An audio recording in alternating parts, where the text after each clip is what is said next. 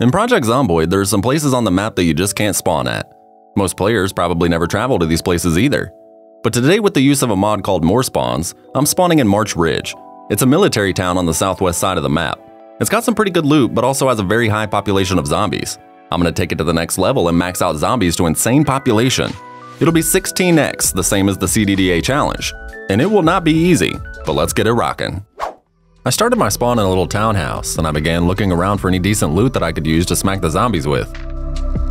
Finding a seed bag off rip was pretty lucky.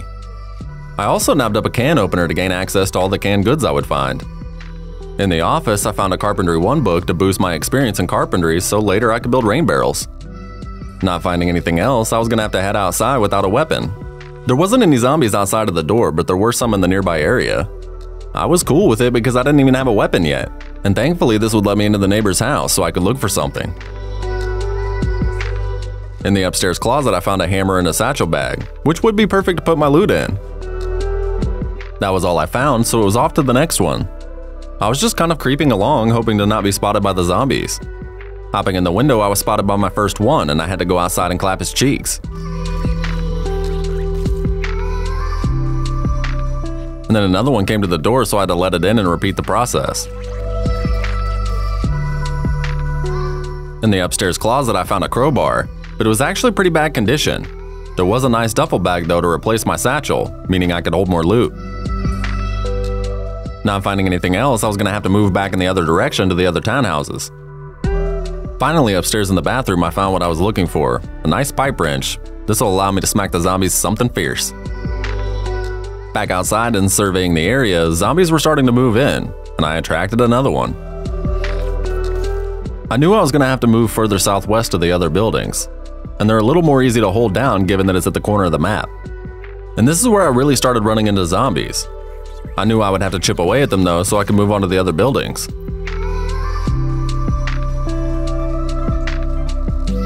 I did level up my light-footed and sneaking while I was doing this though.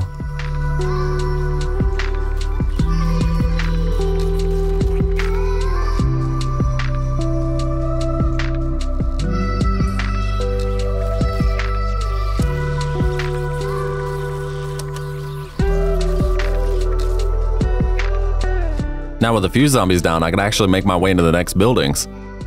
But this is where that 16x really started to come into play, as I was running into some pretty big packs now.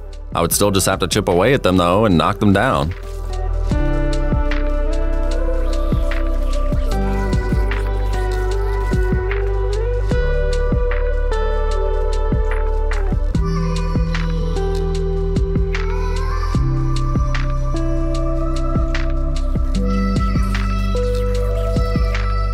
I did loot a bulletproof vest off one of the zombies though.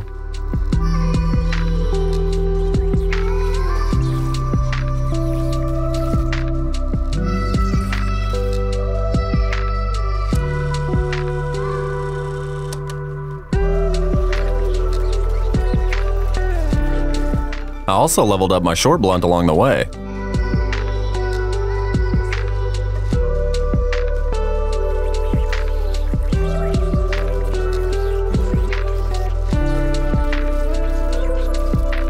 I even got myself a garden fork so I can now plant those seeds that I got.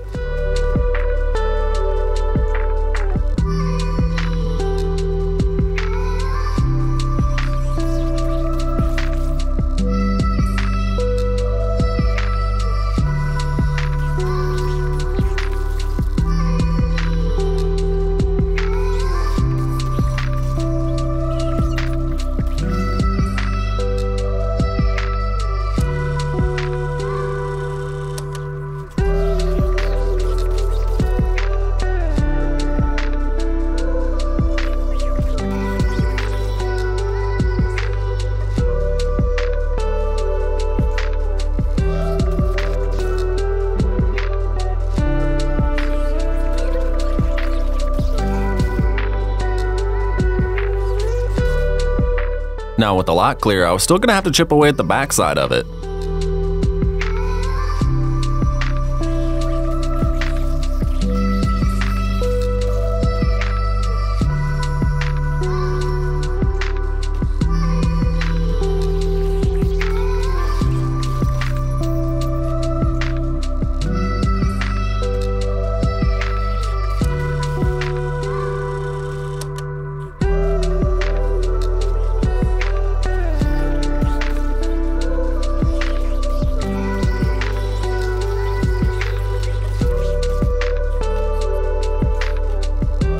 I did check the back of the car finding a gas can, but I was pretty sure I wasn't going to be driving anywhere.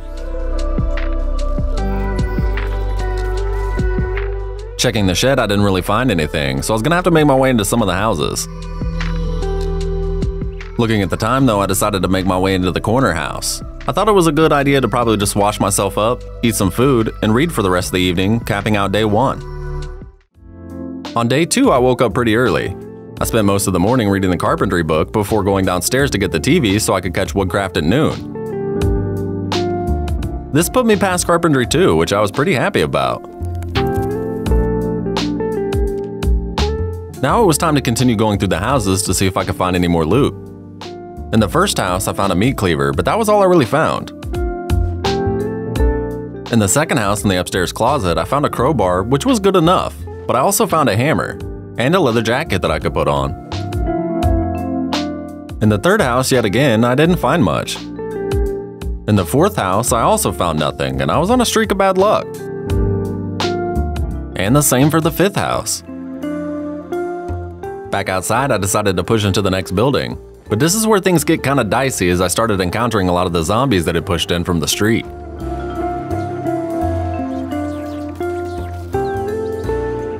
A lot of the doors were bust down and I could hear zombies banging everywhere.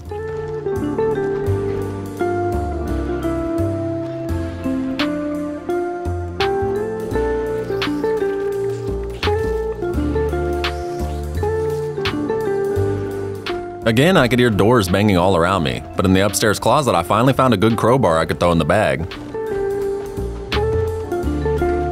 In the next house there was 4 zombies to kill, but unfortunately there was no loot.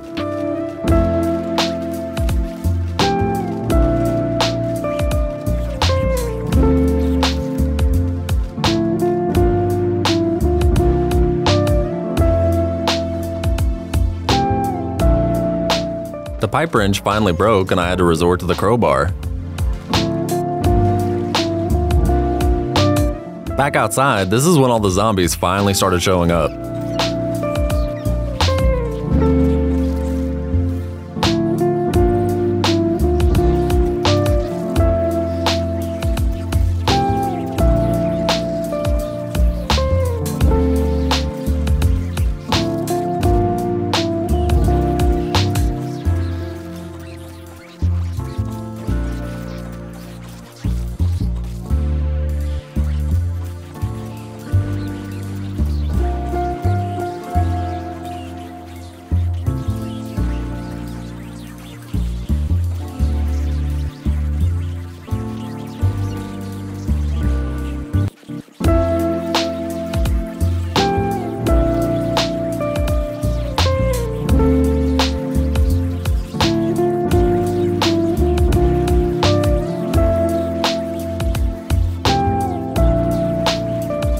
It got to the point that looking at the time, I was worried about my exhaustion and the tired moodle, so I actually decided to ditch this pack of zombies and run back inside for the night.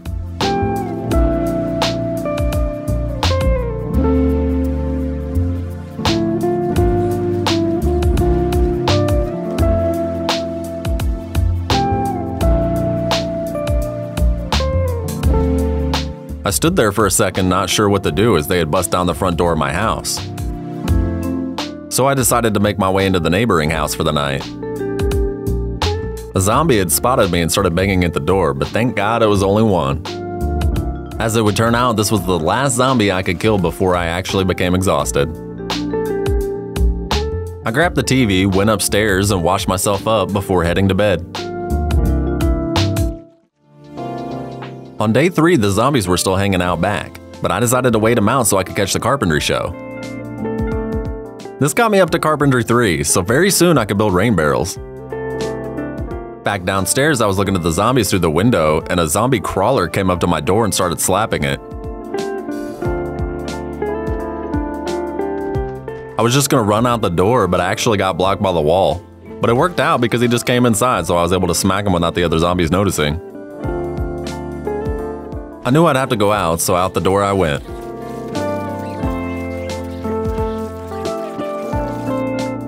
I wanted to loot the upper building, so I just started chipping away at the zombies.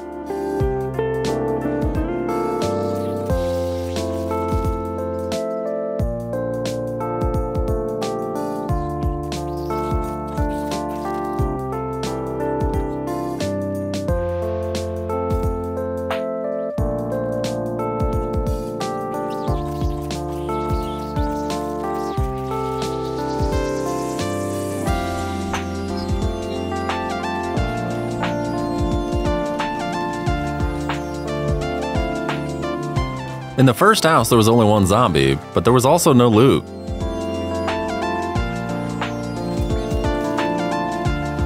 In the second house, there was 2 zombies, but also no loot.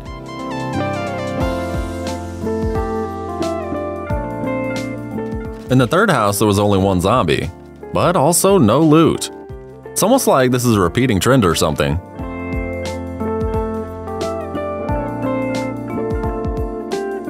I wanted to go further, but there was a big horde waiting for me, and I just couldn't handle that number by hand.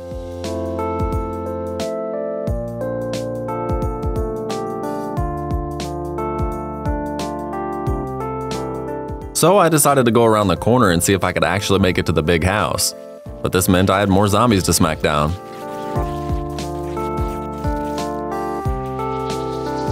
I thought there was only 2 zombies out front, but as it would turn out, where I couldn't see, there was a whole nother 16-pack.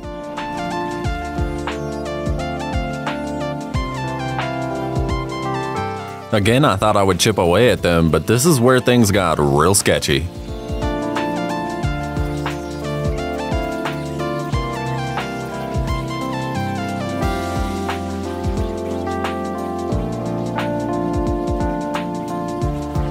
A zombie flanked me from the rear and my dumb ass hit the wrong direction, running into the horde as I tripped and fell, scraping up my leg.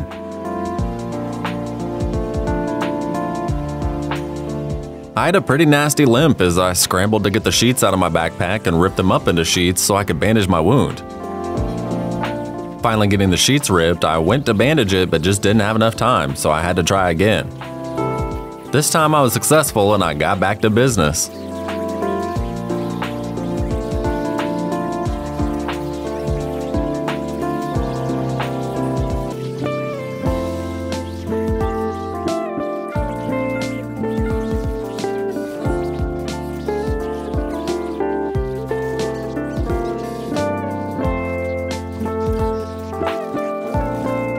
I got them cleared and I wanted into that house.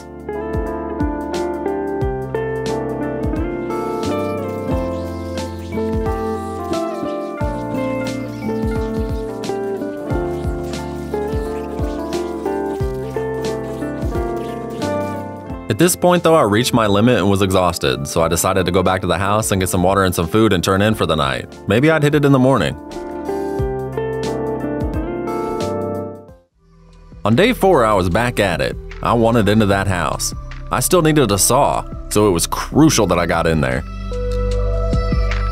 I noticed a new horde had moved in, so I decided to go around through the houses and try to make my way through that way.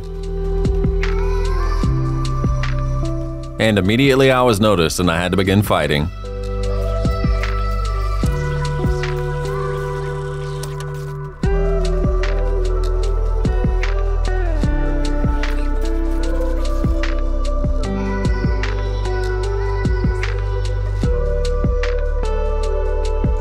The second horde started moving in, so I had to fight them too.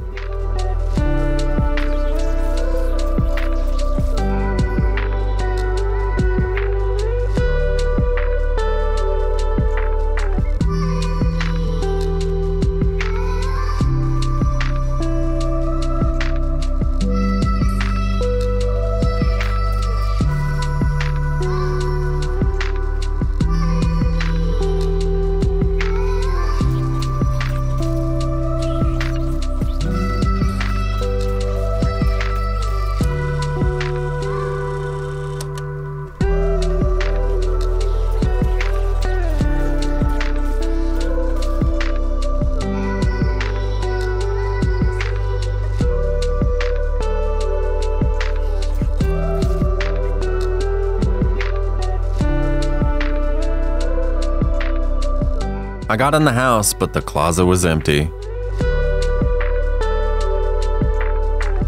But over in the wardrobe, I found my saw.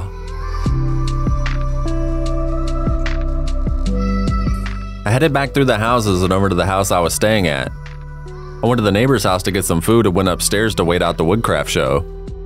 It got me to just under level 4, which kinda sucked because it was actually raining outside. I went back outside and started clearing all the zombies in the area because I wanted to be able to disassemble furniture to start putting up barricades.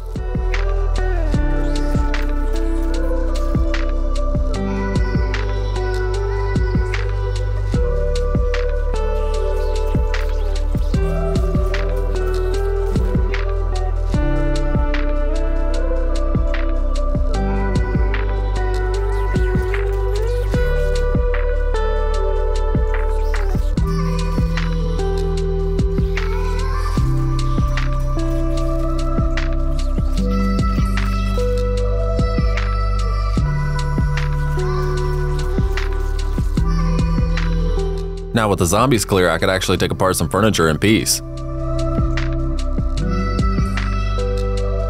I took the planks over to the corner house so I could rebuild the door that they had actually broke down. I figured the corner house would be a little bit safer, and it'd probably be easier for me to hold it down. I built a new door and I took a table out front to put in front of it. I went back outside to clear the area more as I wanted to put barricades on the windows.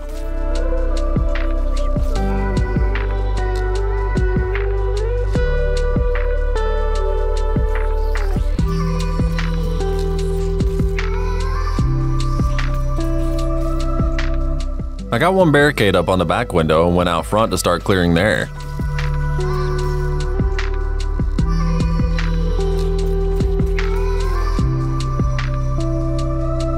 It may just be one on the windows, but I felt a little safer at this moment.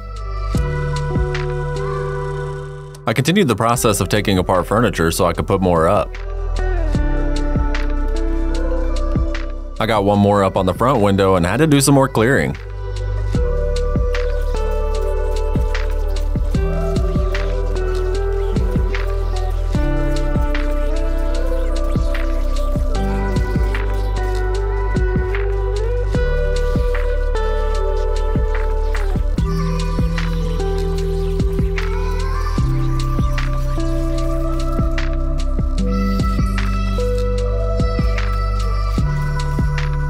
Now I could at least put a couple more up on the front.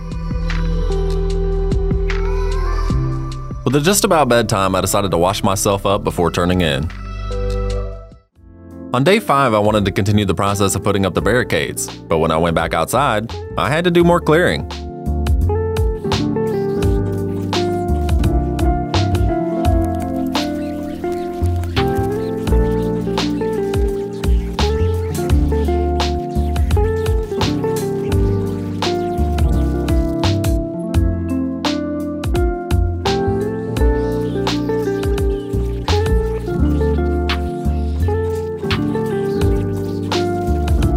Now with the area clear, I could actually take apart some more furniture. I would need a lot more nails and planks. I caught the woodcraft show at noon and this took me past level 4, so I can now actually build some rain barrels. I continued taking furniture apart and even grabbed a little bit of food on my way. Next, it was back to putting planks on the windows.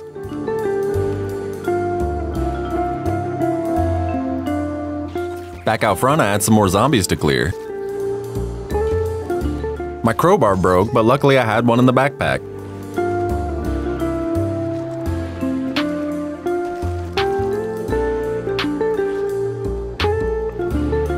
At last, I was finally able to put on that barricade. I continued grabbing some food from the other kitchens, and then I had some more zombies to deal with.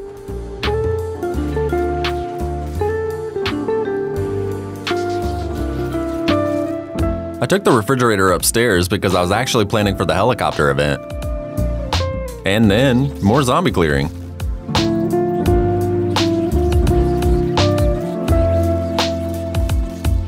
Throughout the evening, I gathered up more food and took it back to my house. But first, more zombie clearing.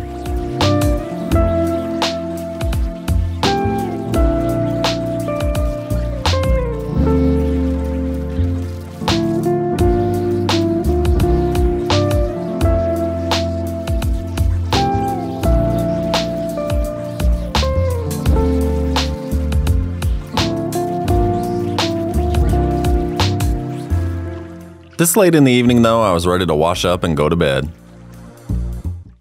On day 6, I decided to take a pretty big risk. I was just going to push through the day. The helicopter event could happen, but I wanted to get more barricades up, so I figured I'd just risk it. I kept gathering planks and taking them over to the house. And more zombie clearing.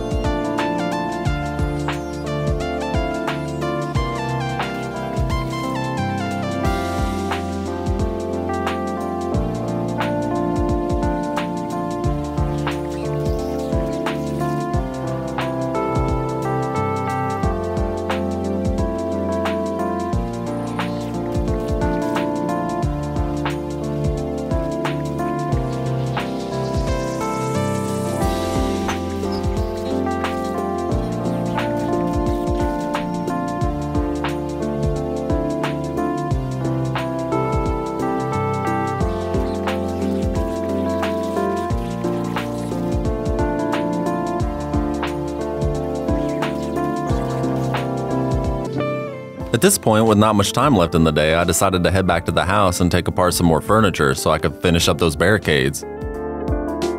I wanted to get some planks on the insides of the windows and the door.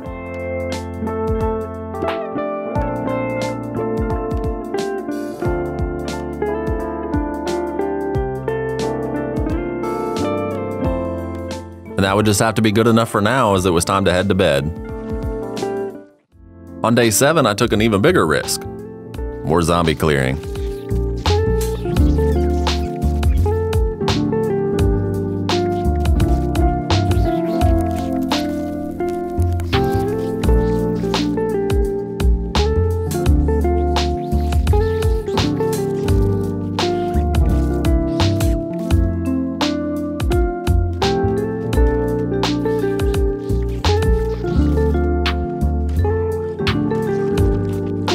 More planks.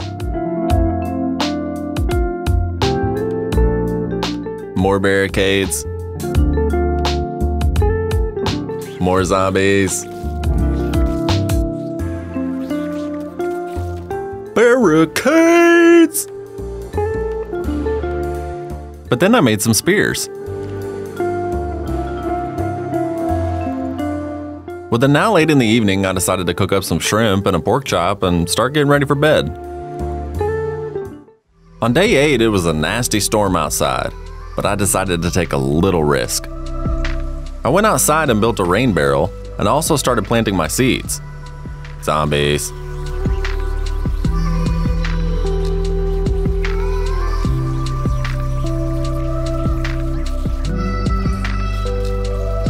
From here, with the possibility of the helicopter event happening, I just stayed inside all day. Late in the evening, it still hadn't happened, so it was time to turn in. On day 9, I could hear the whirring of the chopper blades. I felt pretty safe, so I just sat in front of the TV, just waiting for something to happen. Luckily, all my preparation brought no zombies to my house. The helicopter only made one pass, and so I just chilled out for the rest of the day. On day 10, I went outside to see what the damage was. Luckily, there was just a few zombies in the area. It wasn't actually all that bad.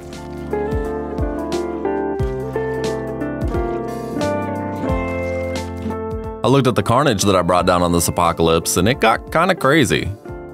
Old Chad Nimbletoes had killed 288 zombies in just 9 days. We were on day 10, and I figured he survived. But that's enough for this video. Thank you for watching.